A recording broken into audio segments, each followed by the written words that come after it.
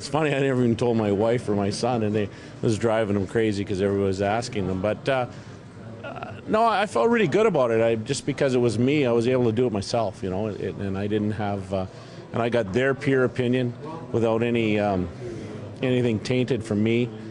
And Steve, we'd had a long conversation around the combine about the two players, and we both kind of aired things about each guy and the positives and the negatives, and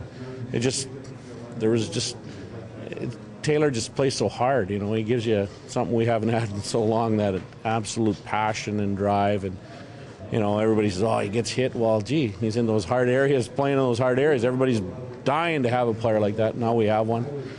You know, and I think he's just a guy that rises up. He wants to win. He wants to win the Stanley Cup. He was the first guy of all those high-ranked players that talked about winning a Stanley Cup right from the get-go. He talks about team. He talks about having a success. He talks about not being worried about, you know, stepping up and trying to help change, not to do it all on his own, but help as a team to help change our franchise along with the rest of the guys we have. So, you know, he talked about the young players that we have in our organization, how excited he is to come to the organization, how excited he is to come to the tradition of the organization. He's a hockey guy.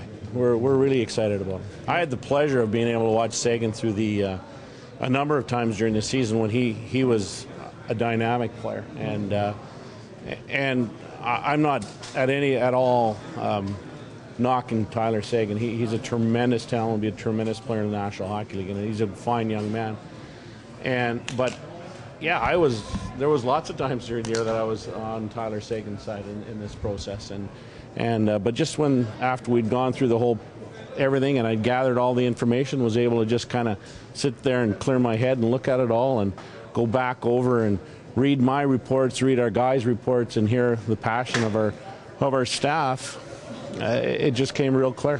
But there was a lot of moments, like throughout the season, where in the World Junior, how he raised his play up. I even went to Jordan Eberle after the World Junior and said, what kind of guy is this guy? And we went through it, and Jordan and I talked, and you know, like he just said, this guy always showed up when we needed him, and that was good for me. Like, if you know Jordan, he's a deep guy, he's a smart guy, and he knows. And I said, Jordan, would you like to play with him? He says, I'd love to play with him. So, you know, those little factors start to, you know, play into it all. And hey, the play in the Memorial Cup was special, but the play when he scored later on in the Memorial Cup, when he came into the wing and blasted the puck past Jones, you know, it was another moment. When he scored the OT winner against Barrie, when he helped within a team concept and continued to stay on task when they were on 3-0 in the playoffs to Kitchener. You know, he was within the group.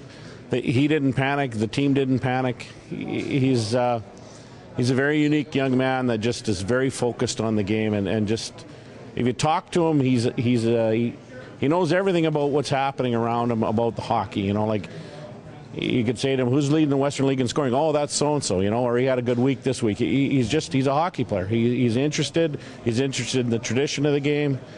He's a kind of special guy. He's a unique guy that we haven't had for a while.